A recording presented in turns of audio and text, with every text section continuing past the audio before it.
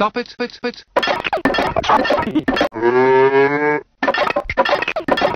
And here's all their friends. Calm down, and the big bad.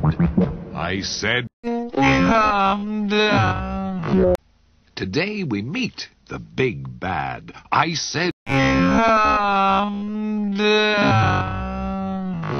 It was a very special day in the land of calm down. It was the day of the great gherkin feast, and Tidy Up and all his friends were gathering up all the tastiest gherkins. They were all excited.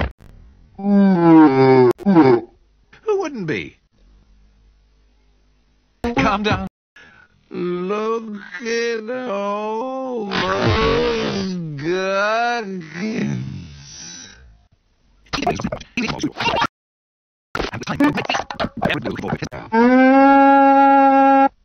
It was his favorite day of the year. But then,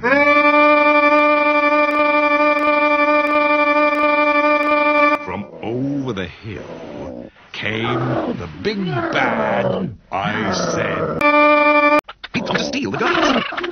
Where's everybody gone? Oh, there they are, hiding from. I said, calm down. I'm not a pile of gherkins. I said no, who lumbered over to the pile of gherkins. It didn't look as though Tidy Up and his friends would be able to have their gherkin feast after all. I said no, and put all the gherkins into a big sack. Oh, and dragged them off, followed by his yappy little pet. Not now. Ooh. Tidy Up was very upset.